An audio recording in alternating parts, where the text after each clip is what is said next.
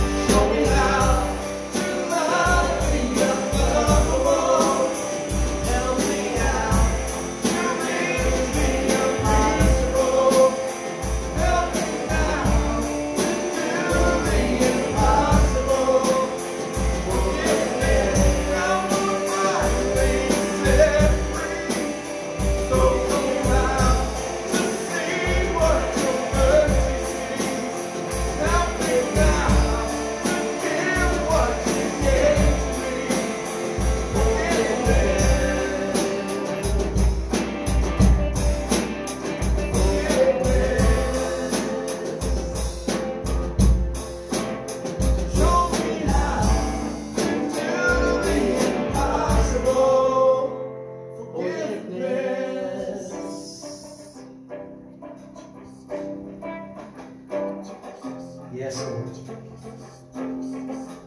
And all those who were forgiven said, Amen. Amen. I just want to make just a couple of announcements before we dismiss. On the 30th of this month, we will be performing some baptisms. Between now and then, we're going to be having some time where we'll be inviting you to come out. We're going to discuss some of these things. Actually, in the bulletin, I put a little short paragraph in there about baptism. And the question being asked is, are you ready for baptism? Some of you have been baptized. Okay. Some of you came to a service. You took the dunk, and all you got was wet. Nothing happened. I don't have time. I'm not going to preach another message right now because it's time for lunch. Somebody say, praise the Lord. But you need to understand something, because what baptism is about, it's in many ways our first order of obedience. It's your first opportunity to be obedient to Him. As he came down to the waters, you remember, and John the Baptist was baptizing folks.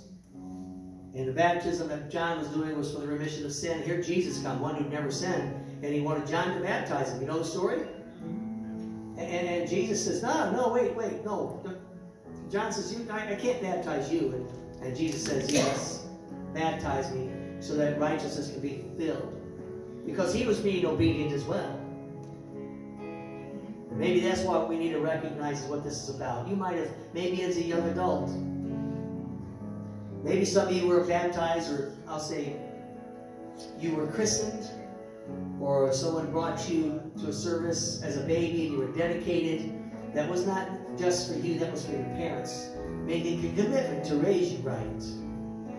And I know many parents didn't buy into that, and they didn't understand, because they didn't understand it. And quite often, I don't know of any perfect parents, but the point is, now is the time for us to decide, I want to be obedient unto Jesus. And I know that it's an outward sign. You've heard it said before. This is an outward sign of an inward work. There's a work that's going on. It's unfinished, by the way.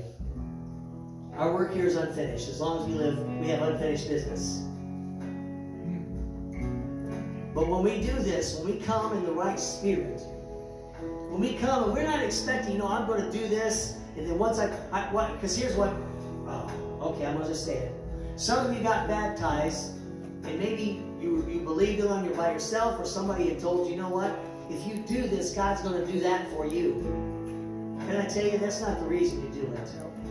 You do it because of what you want to do for the Lord. I want to be obedient. Yes. In other words, I want to draw closer to Him. Yes. And as you draw closer to Him, and you remind yourself of what transpired and what was supposed to take place, you're reminded, wait, I went down and I died with Christ. I now am alive. I've risen with Him. That's what it symbolizes. Yes. I've been washed in the water. And now it's time to really be obedient. Yes.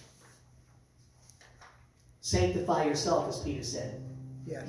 Be holy. As we read the scripture, be holy because He is holy.